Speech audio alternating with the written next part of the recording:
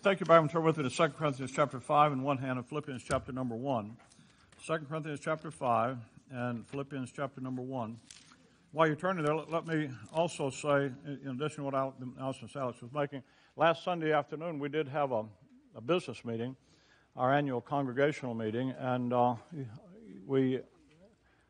two changes took place in the leadership. Brother Kyle Graham was joined our deacon board, and we appreciate that. Brother Ben Wanda joined our elder board.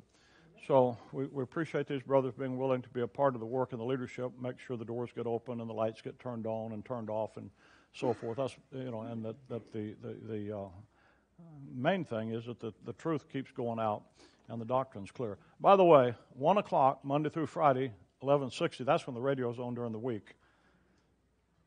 Don't let John be the only one listening. That's right. All right. All right. Alex did mention yesterday we had the memorial service for Timmy, and most of you don't know who Timmy Johnson was, but he was a young man raised in our assembly. Pastor Art Johnson and his wife Jeannie, it's their oldest son, and he went to be with the Lord. I think it was the 3rd of January. He lived in San Diego, and he was only in his mid-30s. So it's a sad time to lose a young one. But I got thinking about it. We just sang that song When We All Get to Heaven. Little Charlotte went to heaven, recently. She was 11 years old. And before that, Cheyenne De Velasco, she was, 18 years old. So we've lost a lot of young people. And, when you get old, it's one thing. It's not so unusual for you to die. You know that's coming. And so forth. A number of our folks have lost loved ones and so forth. But when you lose children and young people, it's really difficult. I've said all along, parents should never have to bury their children. But that's what happens. But the great thing to know is that they know the Lord and to be absent from the body. 2 Corinthians chapter 5. And Thessalonians, he says, we sorrow, but not as others which have no hope. Doesn't mean you don't sorrow, and you'll sorrow forever at the loss, an empty seat. Jonathan said about David, they're going to miss you because your seat will be empty. And when there's an empty seat at the table, it's always a sorrowful thing. But we don't sorrow as others which have no hope, because we do have a hope. And that hope is everlasting. 2 Corinthians chapter 5, verse number 8. We are confident, I say, and willing rather, to be absent from the body and to be present with the Lord. When your soul leaves your body as a believer now, if you're unsaved, when your soul leaves your body, you just fall off into hell. And you never get over the sense of falling, because that's what happens. But when you're saved, to be absent from the body, you move from this dimension and right into the presence of the Lord. That's the hope of everlasting life that you got when you trusted Christ. First Philippians chapter 1, he expounds on that. Philippians 1, verse 21, For to me to live is Christ, and to die is gain. But if I live in the flesh, this is the fruit of my labor. Yet what I should choose, I won't not. For I'm in a strait betwixt the two, having a desire to depart and be with Christ, which is far better. Nevertheless, to abide in the flesh is more needful for you. So Paul's done. He's got, he's in jail. He's older. He's got some physical problems. To depart and be with Christ is far better. Listen, better than anything you could have here, better than the best you ever had here. To go be with the Lord. So death isn't an enemy. Death, actually, for the believer, is not an enemy. It lets us go into something far better. And as I was thinking about it yesterday, and I've thought about this before, we're talking about Tim dies to be with the Lord. You love them. They go to be with the Lord. They go to heaven. Our hope is not dying and going to heaven. Our hope is the Lord coming back, give us a glorified body, and then taking us into the heavens to serve Him. So our hope is in religion. The idea is you just die and go to heaven. Well, then what do you do? What's there? What's it like? It is true that between the time you die and the Lord comes, you're going to be in heaven with the Lord. But that's not the end. So I thought maybe I'd spend this week and next week talking to you about that. The next week I'm going to be suffering for Jesus in California. I'm not the brightest bulb in the room, but I'm not the dumbest one either. February, if you live in Chicago, California is a good place to have a Bible conference. In January, Florida. So I've had conferences in Florida and California in those 2 months for about 40 years. But anyway, I'm going to take the next 2 weeks and just talk a little bit about what's it going to be like when you go to heaven. What is it? What's heaven? What is heaven really like when you get there? And what are you going to be doing all day until the Lord comes? You know, the idea is you die and go to heaven, you float on a cloud, play a harp and drink some mint julep and watch the little chubby angels fly around. That'd take about a week to get real boring. Well, that's not what heaven's like. It's not what it's going to be like. And there's some wonderful things in the Scripture, and I want to look at some verses with you. Now, I'm going to tell you up front, I'm a Bible believer. I want you to be one. And when you look at the Bible for information, it's there. If you take it at face value. Now, if you want to spiritualize it, you want to allegorize it, you want to say it doesn't really mean what it says, then you have your own problems.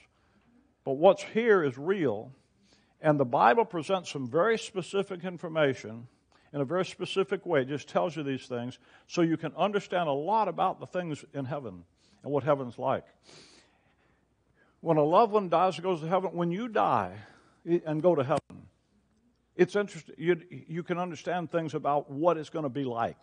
And I want you to see those things, because these things thrill me, and I hope they will you. And I hope they can ground you in some simple understanding about what the reality of heaven really is like. So let's start 2 Corinthians chapter number 12. Let's start there, just to get in our minds some orientation about what we're talking about. 2 Corinthians chapter number 12. The Apostle Paul talks about an experience that he had. 2 Corinthians chapter 12, verse 1. It is expedient for me, doubtless, to glory, and I will come to visions and revelations of the Lord. I knew a man in Christ above 14 years ago. This will be Paul in Acts chapter 14. Whether in the body I cannot tell, or whether out of the body I cannot tell. I can't tell if he was alive or he's dead. Paul was stoned in Acts chapter 14, left for dead. Such an one caught up into the third heaven. Notice he talks about the third heaven. And I knew such a man, whether in the body or out of the body, I cannot tell, how he was caught up into paradise and heard unspeakable words which it is not lawful for man to utter. So what Paul does is he talks about the third heaven, calls it paradise, and he's caught up there. It's a geographic location that he's caught up in. Now, when you talk about the third heaven, there are two ways to take it. Some people take it, well, it's the third in sequence. There's a heaven, then there's another, there's a change, there's another one, there's a change, there's another one. But that's not what he's talking about here.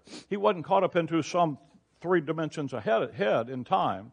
He was talking about he's here, he dies, he's caught up into the third heaven. So geographically, the universe is set up in such a way that there is a third heaven, a second heaven, and a first heaven. If there's a third, there has to be a second and a first.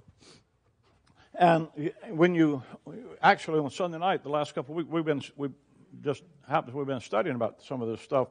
And I don't have the time this morning, or the inclination in the time to try to describe all of this and explain all these details, because I want to get to the other stuff. But it's important that you can understand that there's a third heaven. There's a place up here where God lives. And he calls it the third heaven. This is the abode of God. This is where the throne of God is. This is where God himself abides. This is where his city is. If you look with me at Revelation chapter 21, Revelation chapter number 21. Now, you're going to have to get your Bible and look at a bunch of verses today. And don't just sit there and watch me. Look at the verses, because you need to look at them to get the idea here. Revelation 21.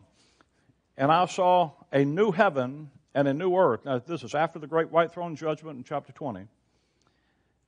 And the first heaven and the first earth were passed away, and there was no more sea.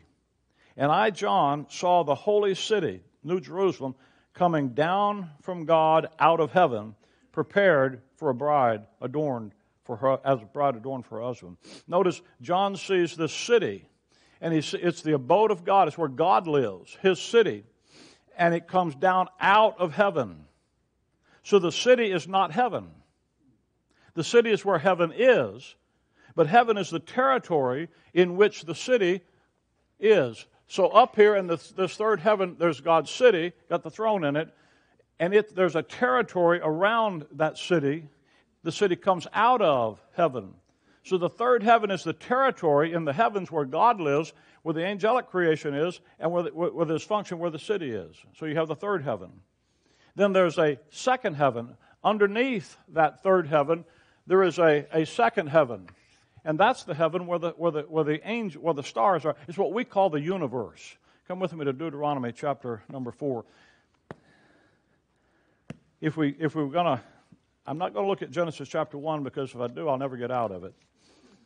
Deuteronomy chapter 4. This is what in Genesis 1 is called the firmament. And it's where he puts the sun and the moon and the stars and what we call the universe. Deuteronomy 4 verse 19. Deuteronomy 4:19, Moses says, "Unless thou lift up thine eyes unto heaven, and when thou seest the sun and the moon and the stars, even all the host of heaven, shouldest be driven."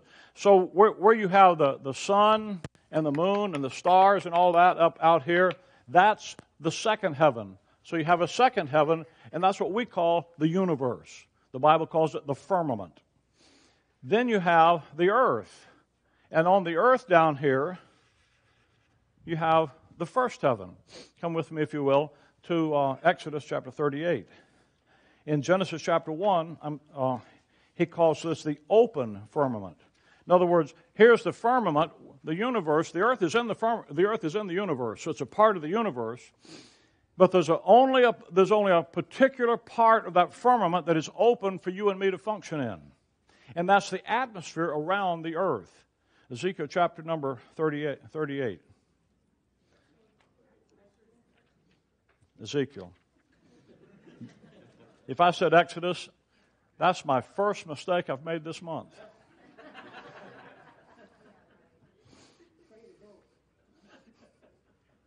I'm ahead of John by 2. Ezekiel chapter 38, verse number 20. I just want you to see that the Bible calls these things this way. "So that the fishes of the sea and the fowl of the heaven and the beasts of the field and all creeping things." See, he talks the fowl of heaven. That's the atmosphere around the earth where the birds fly. In Genesis chapter 1, he makes the fowls of the heaven so they can fly in the atmosphere around the earth, and he calls that the open firmament. The part of this firmament, the part of the universe that is open for you and me, is the atmosphere around the earth that we live in. You know you can't get out of that. You go up 10,000 feet in the air, and you get where you can't breathe. If you are a pilot and you get in a private plane and go up, I used to fly with Brother Leach, he'd get up about 10,000 feet, he'd get the oxygen tanks out. Because you get that far away from the ground and the atmosphere, it gets thin. And your breathing problem, your breathing becomes a problem.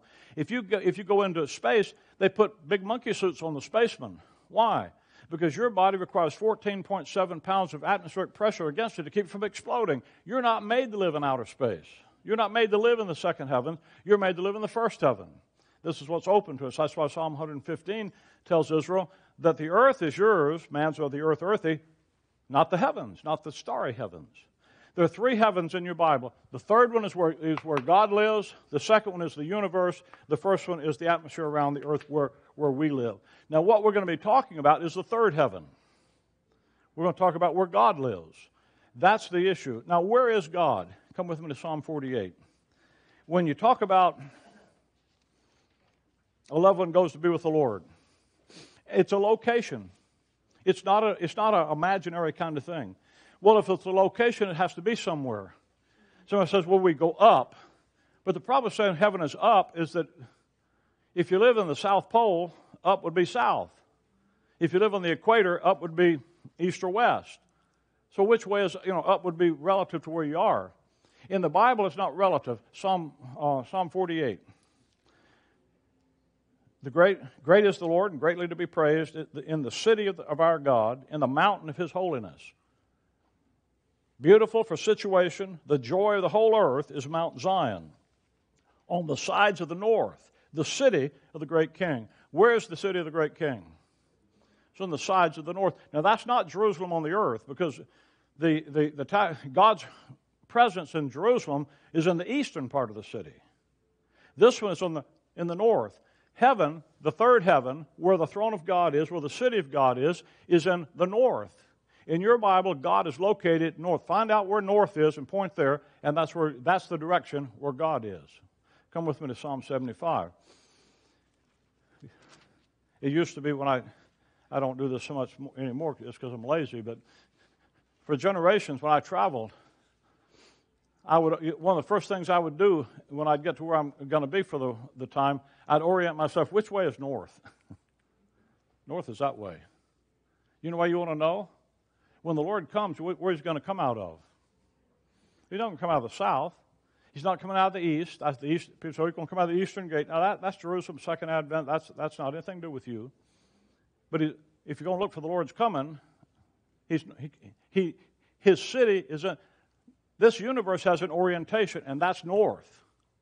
So if you want to look where God is, the orientation is find north. Psalm 75. Verse number 6.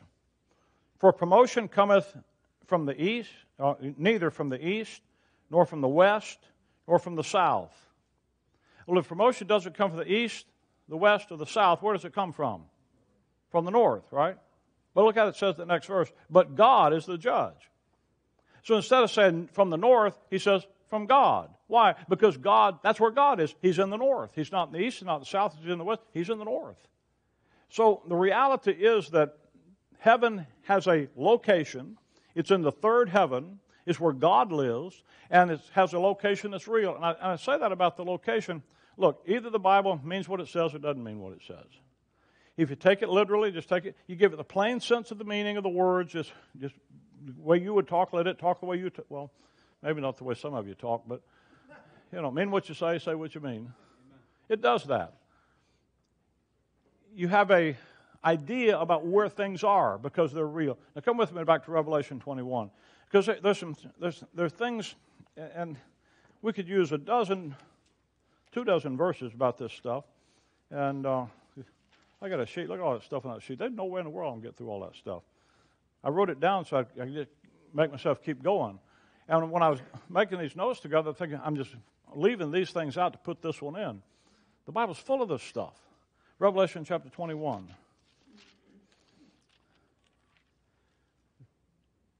And I saw the new heaven and the new earth. Now, why in the world is there a new heaven and new earth? And I, John, saw verse number 2. I saw the holy city, New Jerusalem, come down from God out of heaven, prepared as a bride adorned for her husband. And I heard a great voice out of heaven saying, behold, the tabernacle of God is with men. And He, God, will dwell with them. And they shall be His people, and God Himself shall be with them and be their God. Notice the city, the dwelling place of God, where He abides, His city, where He lives, He's going to bring it down to the earth, and it's going to dwell on the earth. The original intention of God in Genesis chapter 1, when He created the heaven and the earth, was for Him to create a place in the universe for His throne to dwell. His original purpose was to set up His residence on the earth and rule the universe from the earth being the command center of the whole thing. Come back with me, just Psalm 104. And I'm trying to use verses that, we don't always run over, just to give you some different verses. There's more information in your Bible about creation in the book of Psalms, in the book of Job, in the book of Isaiah, in any one of those books than there is in Genesis. Don't run to Genesis chapter 1 to think you understand everything about creation. The problem in the last 30, 40 years, the so-called creation science people have, there's really two problems. One, they think that through science you can prove evolution is wrong. All you got to do is read Genesis 1:1 and you know evolution is a nutcase. In the beginning, God created. Any questions? Well, you either believe He did or He didn't. Why? Well, the book said He did. Believe the book? He did. If you don't think God created the heaven and the earth, why? Because you don't believe the book. You think you're smarter than God. But the problem with the creation science is they're trying to take things outside the Scripture and prove the Scripture. You don't need to do that. And you're never going to do it that way. The Bible proves that, not that proves the Bible. And by taking Genesis 1 as listen, when Moses wrote Genesis 1, the nation Israel already knew everything about these things. And he's writing Genesis 1 as a summary for them to introduce what the book of Genesis is about. I told you I shouldn't get into all that. See, none of that's in my notes. Psalm 104, verse 1. Bless the Lord, O my soul. O Lord, my God, thou art very great. Thou art clothed with honor and majesty, who coverest thyself with light as with a garment. Let there be light. He that calls light out of darkness, who stretcheth out the heavens like a curtain. God takes the heavens and He stretched them out, molded them, put them there. Who layeth the beams of His chamber in the waters. Who maketh the clouds His chariot, who walketh upon the wings of the wind, who maketh His angels spirits, His ministers a flame of fire, who hath laid the foundations of the earth, that it should not be removed forever, that covereth it with the deep as with a garment, and the waters stood above the mountains. You go back to Genesis 1, the earth was without form and void, and darkness upon the face of the deep. There's the deep. And the Spirit of God moved upon the face of the waters. And He said, let there be light. And then you have that 6 days of repurposing of His creation. When He did that, and when He moved upon the face of what's He doing? Why is He doing that? Look at verse 30. Thou sendest forth Thy Spirit, they are created, and renewest the face of the earth. When God goes into renewing His creation after the fall of Satan and the destruction, the rebellion, He's laying the beams of His chamber, verse number 3 says, in the water, literally laying a foundation in the earth as He recreates it for His throne to sit on. He's literally creating a place in the universe, on the earth, for His house to come down to. Come with me to Isaiah chapter 40.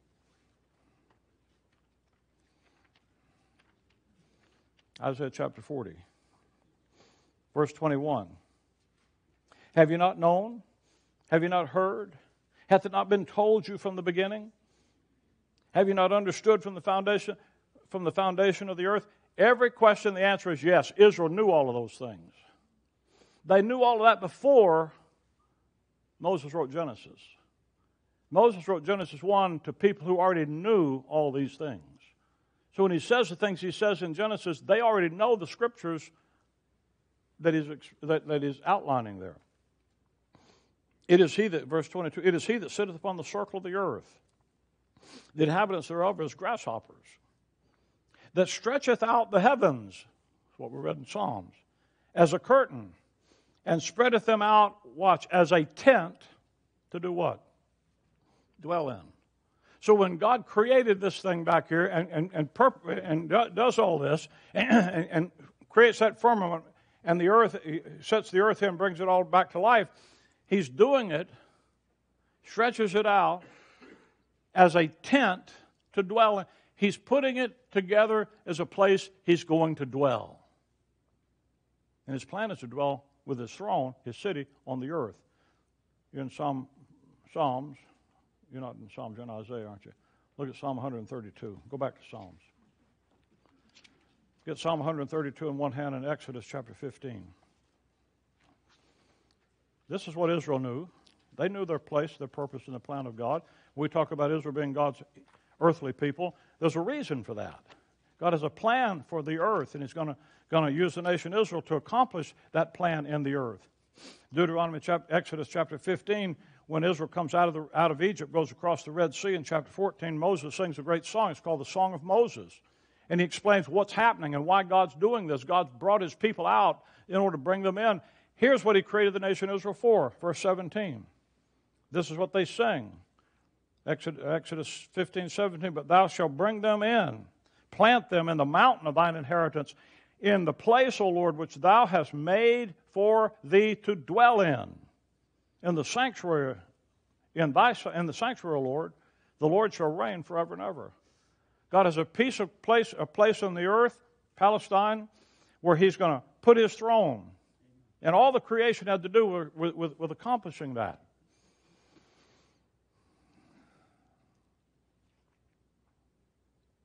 Psalm 132. I'm trying to remember what verse I told you. Psalm 132. Here's a psalm about David. The instrumentality with which God is going to restore His authority over planet Earth. He creates a man out of the dust of the earth. He's of the earth earthy. Man sins. God promises a redeemer, a seed of the woman, who's going to come and reclaim the authority, restore man back to his original purpose. The seed of the woman becomes the seed of Abraham. The seed of Abraham becomes the seed of David, the covenant God made with Abraham and David to accomplish His promise. Psalm 132 is about that covenant that God made with David. Verse 13, the Lord God hath chosen Zion. He hath desired it for His, what? His habitation. God chose Jerusalem to be the place He's going to live. Go take His city, put it there. This is my rest forever. You ever wonder what the Sabbath rest was about? It's not about you being, taken off on Saturday so you're not too pooped to work on Monday. It's where all the work's done and God says, I'm going to here's my rest. Here will I dwell, for I've desired it. So God's original intention, His purpose, is to take His throne and put it on the earth in a piece of real estate that He's prepared for it.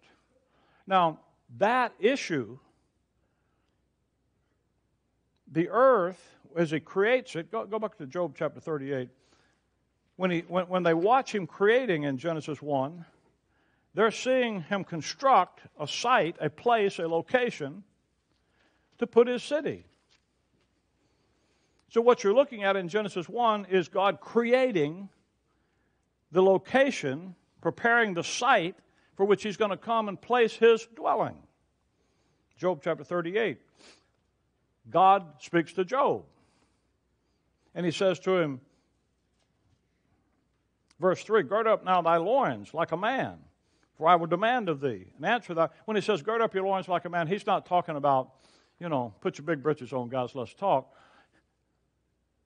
Gird up your loins. Think like man is supposed to think. This is the oldest book in the Bible. Job already knows how does God want you to think? How does He want the man He put in the earth to think? Think like this. Here are the questions. Where wast thou when I laid the foundations of the earth? So where was Job when God laid Genesis 1? He wasn't even a bad dream of his mom and dad. He didn't exist. So who's going to tell you what happened back there? Well, Job couldn't because he wasn't there. But notice He laid the foundations of the earth. Declare if thou hast understood. Who hath laid the measure thereon, if thou knowest? Or who hath stretched the line upon it? Whereupon are the foundations fastened? And who laid the cornerstone thereof? When the morning stars sang together, and all the sons of God shouted for joy. I just want you to see in that passage who laid the foundation, who stretched the line on it, who laid the. That's all construct. They're watching the construction. And He says, when I constructed the planet, who was there? Nobody. But I was. And I obviously had a plan. Because I knew I knew what the measure was supposed to be. I knew what the plumb line was supposed to be. I knew where the foundation was supposed to be.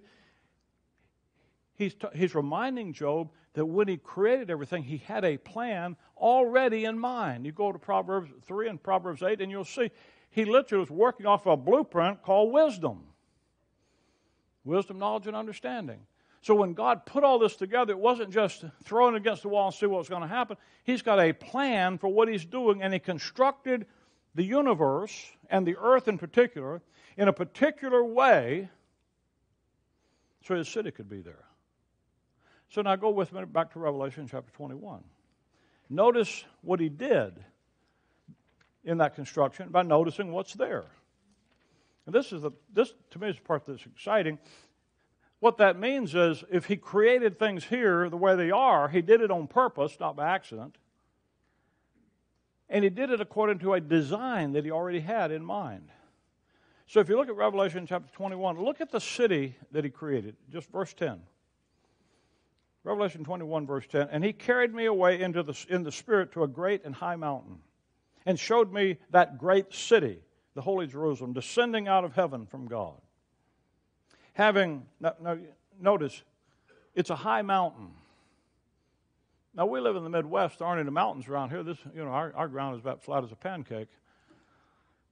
But, you go south down Tennessee, they got mountains. They got hills. You go out west, Colorado, they got mountains. You go from here to Denver. First time I ever drove from here to Denver, it was so disappointing. It's flat the whole way. Flat as a pancake. But when you get to Denver, you're 5,200 feet in the air. You're a mile up. You're about 700 feet here.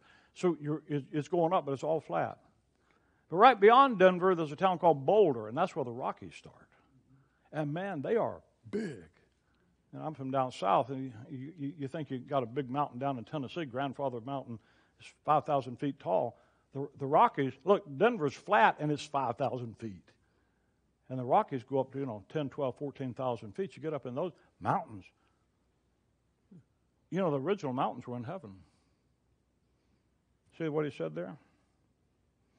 He carried me away in the Spirit to a great and high mountain. The original mountains weren't here. The original mountains were up there. And he showed me a city. You know who built the first city on the earth? Cain. Built it in rebellion against God. Where did he get the idea for a city? God already had a city. When you see cities down here, the original was up there. Having the glory of God as her light was like unto a stone most precious, even like a jasper stone, clear as crystal. And there's a wall, great and high. You know who had the first wall around the city? It wasn't Trump. God put a wall up. Where you get that idea down here? The original's up there. Now, what he's doing, and what you're learning from that, is when you see what's up there, that's the original, and he makes duplicates of that down here. Stones, precious stones, jasper, crystal. The wall has 12 gates, doors, go in and out of. The 12 tribes and so forth. If you go down to verse number 18, build a wall of it as jasper. The city was pure gold. The foundations of the wall of the city were garnished with the manner of precious stones. The first foundation is jasper and sardine and look at all those. You ladies like jewelry? Where do all that stones come from? Where are the diamonds and the gold? Where's all that come from? That's down here. It's a duplicate of what's up there.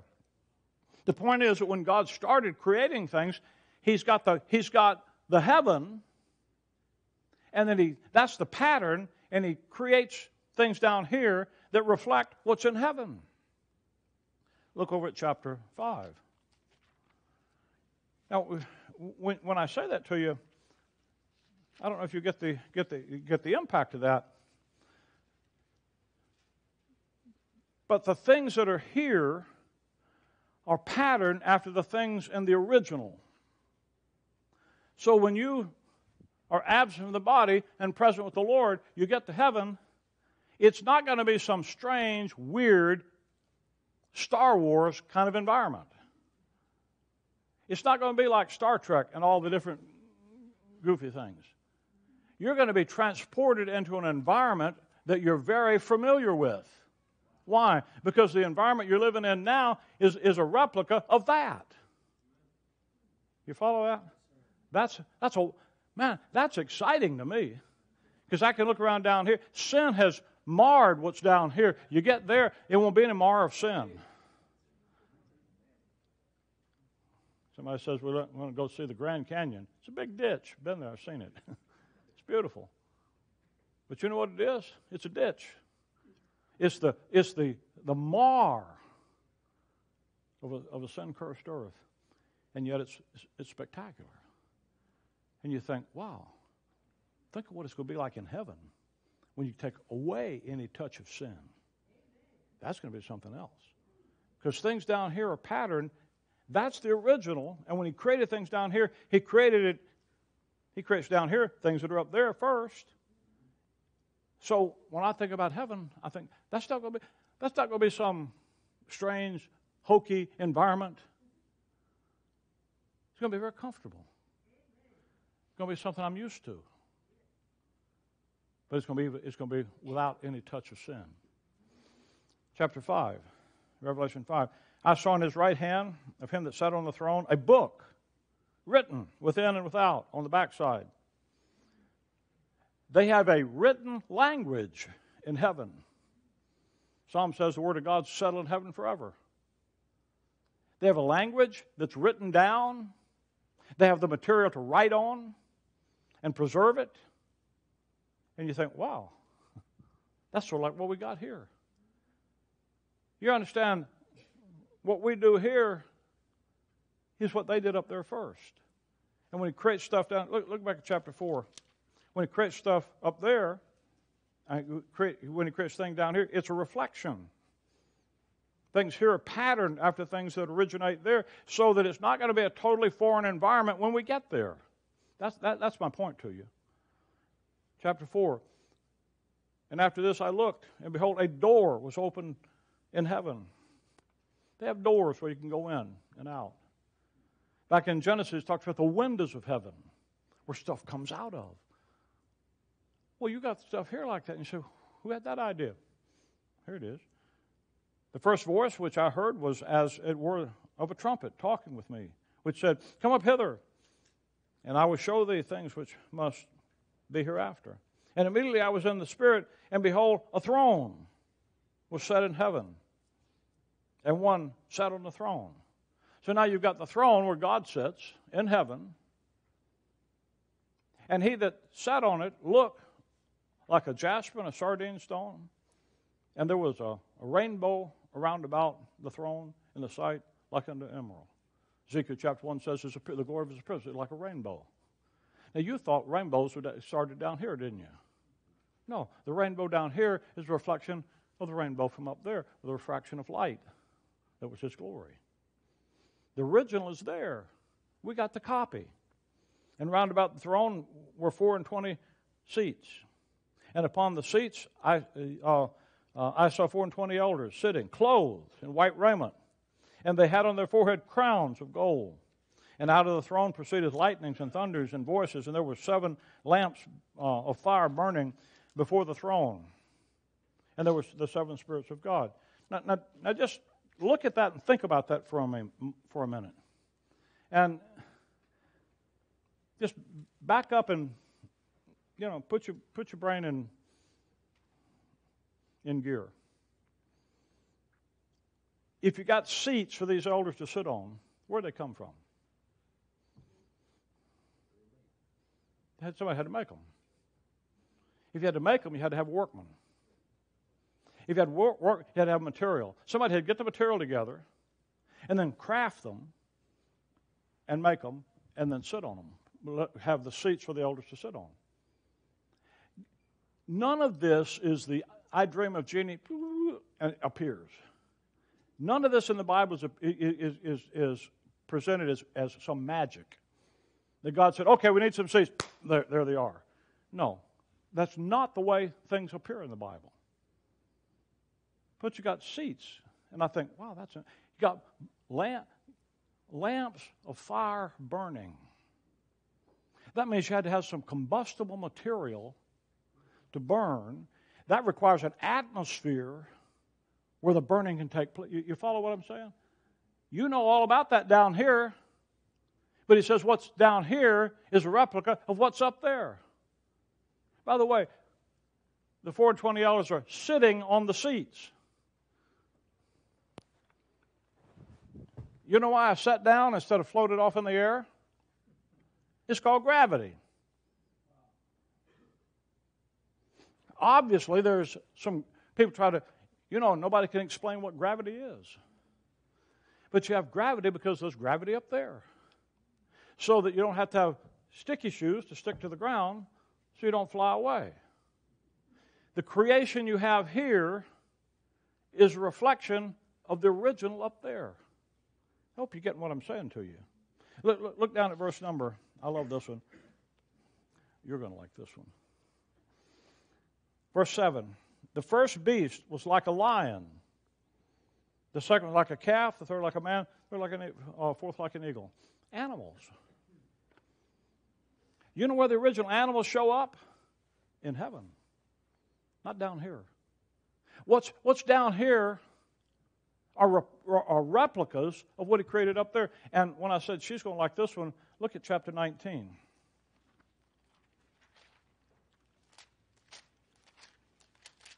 Verse number 11. And I saw heaven open, and behold, a white horse. You know where the original horses were? In heaven. And I bet they got some donkeys up there too. She got donkeys and horses and a horse. Think about that. Look back with me at 2 Kings chapter number 2. In the angelic realm, all these creatures are there. So when they're created down here, it's a replica of what's there. 2 Kings chapter number 2, verse number 11. This is Elijah. And it came to pass as they still went on and talked, behold, there appeared a chariot of fire and horses of fire, and parted them asunder. So you've got chariots of fire and horses of fire. Verse 12, Elijah saw it and cried, my father, the chariots of Israel and the horsemen thereof. But you know what those were? Those really were angels. Angelic horses, angelic chariots. Look over at chapter 6.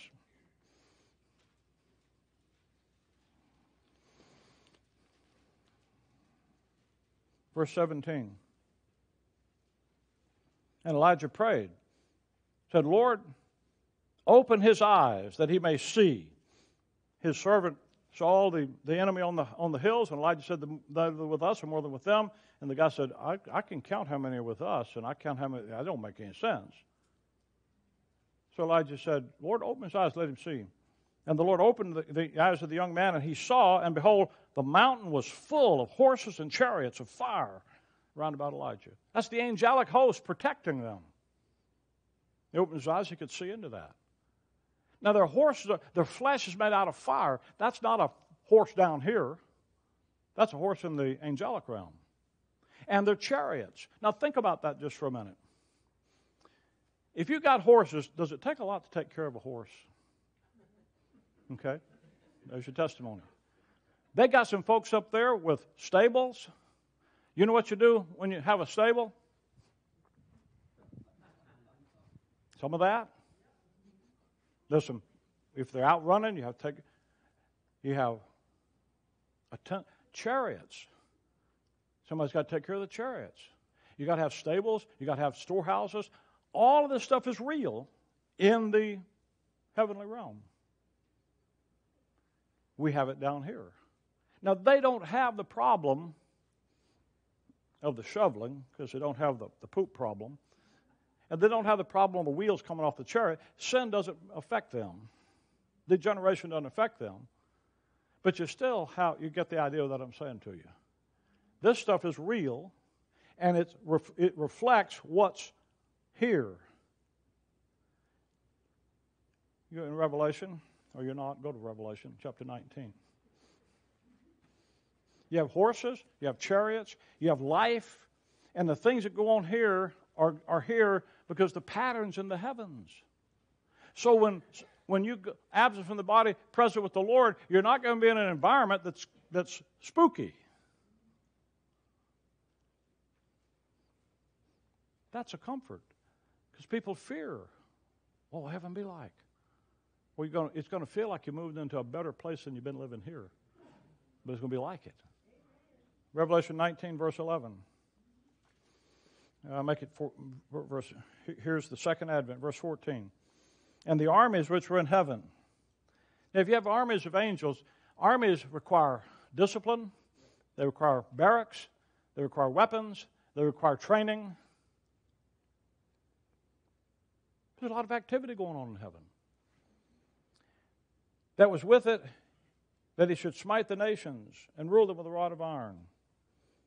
And he tread upon the winepress of the fierceness and wrath of Almighty God. That's verse 15. Verse 14. The armies which were in heaven followed him upon white horses, clothed in fine linen.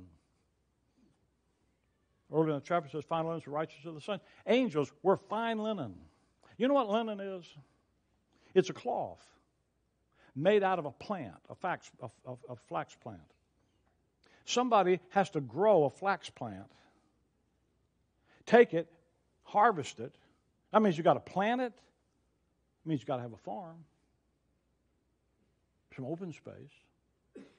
You've got to plant it. You've got to cultivate it. You've got to harvest it.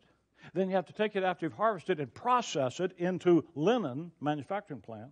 Then you have to take that linen and take it to a textile industry and make a garment out of it. You're going to have some artisans. You can have some people. I mean, you've got a whole industry in heaven. There's a whole lot of stuff going on in heaven. That's the point. A lot of stuff going on down here that reflects what God was doing up there. You remember the verse in Matthew, our Father which art in heaven, hallowed be thy name. Thy will be done on earth as it is in heaven. The earth ain't the only place there's a lot of stuff going on. There's all kind of activity in the heavens. And God didn't choose to just magically do this. He didn't magically do it there. He doesn't magically do it here. The reason for that is all through your Bible, God has, for example, in the angelic creation, the point is that they are participating in the execution of His will. They're participating with Him in His work. Instead of Him just going, woo, and it happening, He says, look, we need this. Here's, you do this. And they work together with it. They are laborers together with God to produce some linen for the angels to wear. In this case, appropriate for warriors. In another place, appropriate for other activities. So they have different designs. And all the things that it takes to do that, God has them participating with Him to accomplish it in the heavens. So when you come down here, really what you're doing down here is you're discovering how things work in heaven and making them operate. One of the ones that I come back with me to Psalms, chapter 78. This is one of the, I love this one just because I like it. People tell me, you guys know I like Dr. Pepper, and people tease me about that.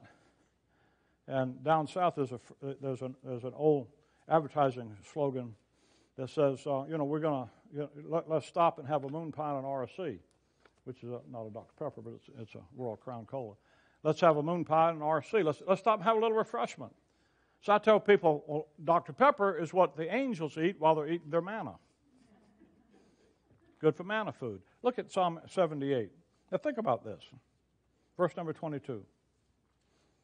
Because they believed, talk about Israel, because they believed not in God and trusted not in His salvation, though He had commanded the clouds from above and opened the doors of heaven, and had opened the doors of heaven and rained down from heaven manna upon them to eat, and hath given them of the corn of heaven.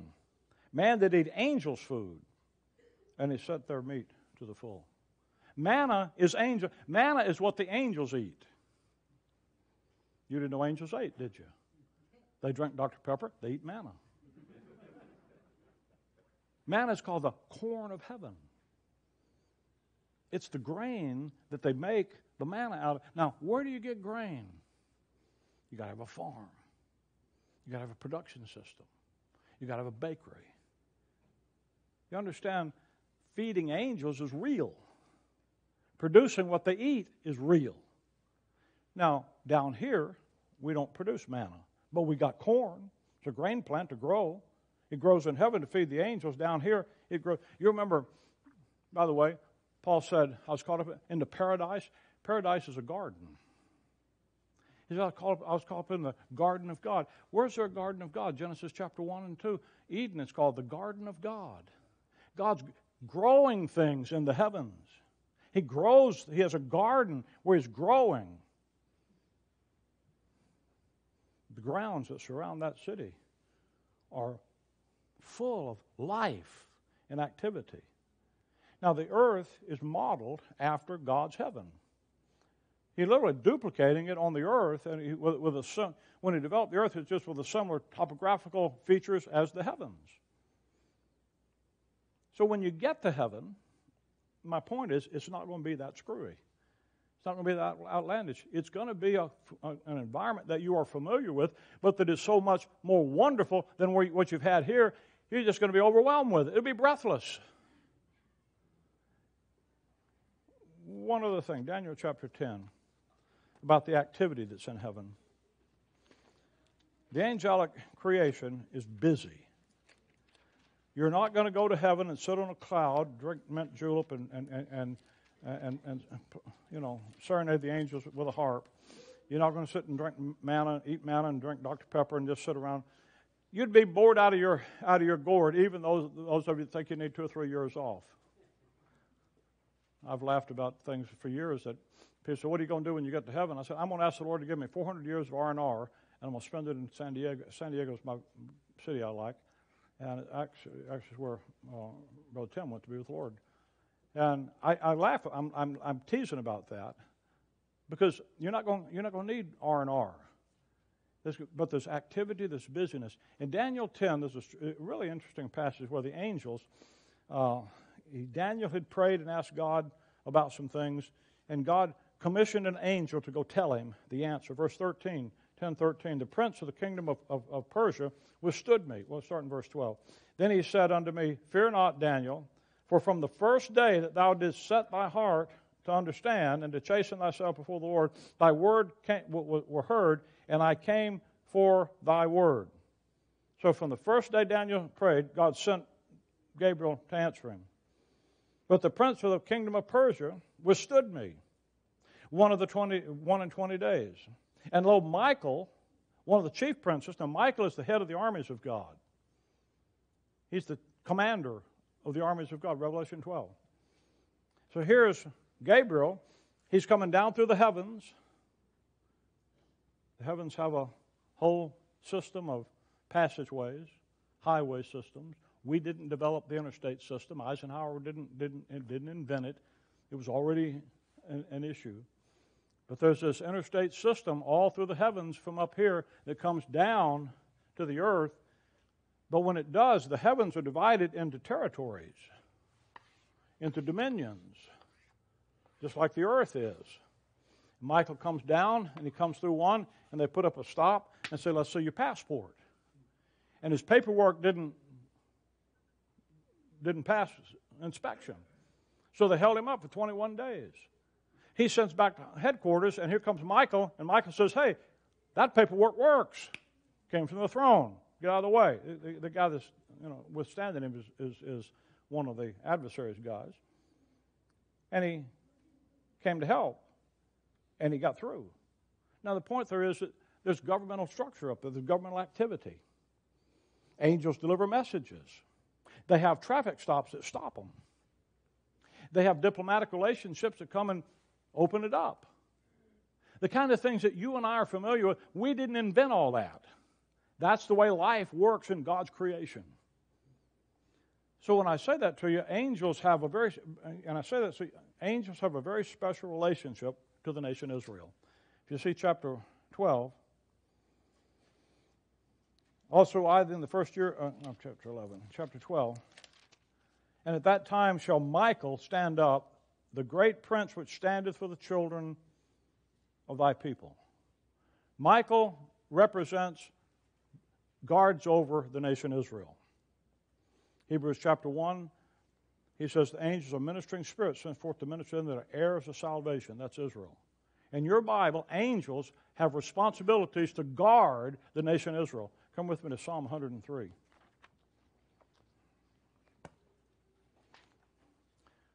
Psalm 103.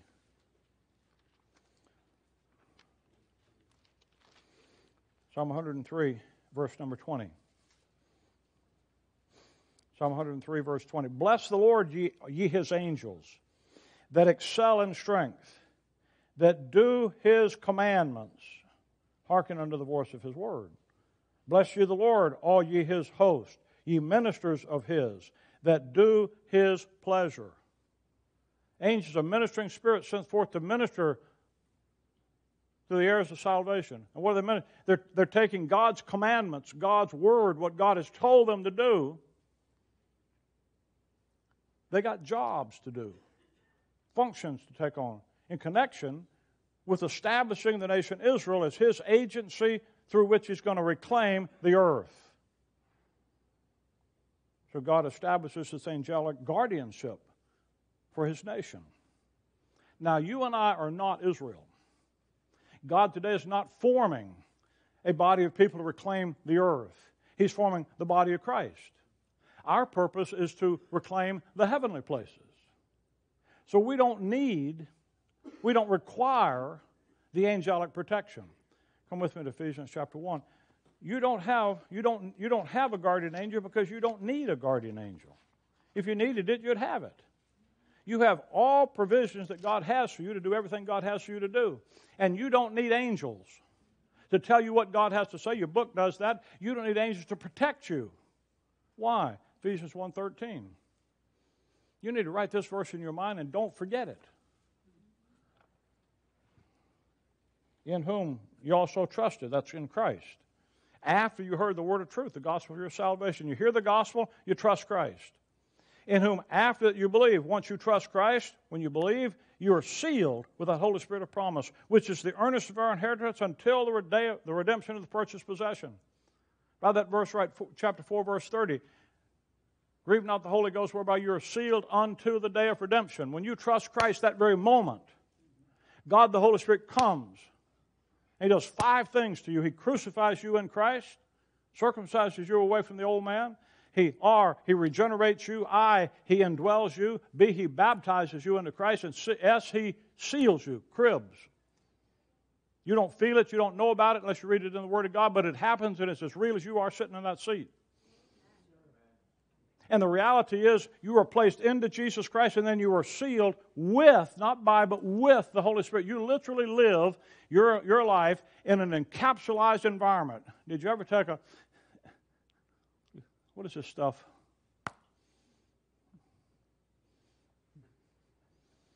I'm trying to think of the stuff my wife keeps feeding me. Balance of nature. You know what that is. And it's a capsule. You can open it up and dump stuff out. You're literally in that capsule of the Holy Spirit. Nobody can open Him up and drop you out. Literally protected by God the Holy Ghost. Now over in Luke chapter 16, I want to bring this up, the rich man and Lazarus, you remember that story? And Lazarus died, and what happened? Luke 16:22, the angels came and carried him into Abraham's bosom. Why? Because angels are charged with protecting and guarding over God's earthly people. But you don't need an angel to take you. When you die, absent from the body is to be what? Present with the Lord. How'd you get there? God the Holy Spirit seals you until what? The day of redemption. That's not the day you die. That's the day you get your glorified body. So you are sealed, protected by God the Holy Ghost until you get your glorified body. So when you die, your body leaves this body, this old carcass that you're walking around in, and it ain't so great. You get a little older, you'll know that it ain't so great. And sometimes you groan within yourself wishing that you didn't have it anymore. But when you don't have it anymore, when you step out of that body, you step into the presence of the Lord because God the Holy Spirit is the one that transfers you there. And literally it's like changing dimensions. You're not going to have to travel all out through the universe. You'll be in His presence immediately, instantly. If we had time, we could talk about how time works in eternity. You know, when you're having a good time, how fast it goes. You know, when you're having a bad time, it don't seem like it'll ever get over with. You know, sometimes you sit there and think, will Brother Rick ever get through? That's because you're bored. I'm sorry about that. I apologize. But sometimes when you're excited about what's going on, you say, man, it's over already? Well, when you get in the Lord's presence, you know what it's going to be? Whoa! Is it ready to go back already? In my mind, when I think about it, I don't think about strolling around up there looking at things. I think about you get there, and the Lord says, okay, Rick, it's time to go back. Perception-wise, time, when you're having a good time, and when you're there, you have the best time you ever had. You don't need an angel because you've got God the Holy Spirit. But in order to experience all that there is to do out there, you need a new body. But you don't get that new body till the resurrection. So you're protected by God the Holy Spirit until then. Next week we're going to talk about your new body, what it's going to be like in heaven. So when someone goes to be with the Lord and they're there, they're enjoying the presence of God. You think things are beautiful down here? Listen, you're going to see the way God had it before it was effaced by sin. The surpassing beauty, wonder. And time's going to pass so quickly that you won't even realize it. It's going to be an environment that was already comfortable, that you're already comfortable with, just more splendid. So when your loved ones go to be with the Lord, they're entering into the way God intended it to be. A wonderful experience.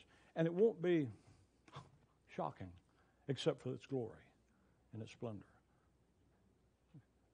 In order to appreciate that and function, you and I are going to need a new body that matches that. So we'll talk about that next time.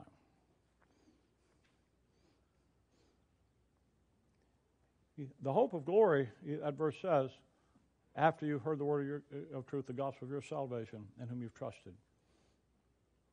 All of this is God's free gift because Christ paid the debt, paid the price, rose again to give you that life. The wage of sin is death, but the gift of God is eternal life through Jesus Christ our Lord. The privilege we have of participating in God's creation the way God intends it to be is because of His Son. Provided that life for us. Took away our sin, took away our failures, took away all the things that we've done to mess things up, and given us His life. The moment you trust Jesus Christ as your Savior, all of that is yours for eternity. That's a wonderful thing. Don't live discouraged in your life. Live with the joy of the Lord. And those things are designed to help you day by day appreciate the fact that life is more than what you see around you. It's everlasting life and the joy of it, seeing it live in your life. And walk in that newness of life for God's glory and for your joy. Okay? Anyway, that's, to me, I go home happy. Happy, happy, happy. I know I'm a happy husband. My wife told me I am. Happy believer because God says you can be. Father, we thank you this morning for your love and your grace. Thank you for a blessed hope that we enter into with the glorious appearing of our great God and Savior. We thank you for your grace. I pray these things would be as rich and real in our minds and hearts and impact us the way you designed them to for the Savior's glory. In Christ's name, amen. All right, praise the Lord. We're going to stand and sing number 3. Number 3.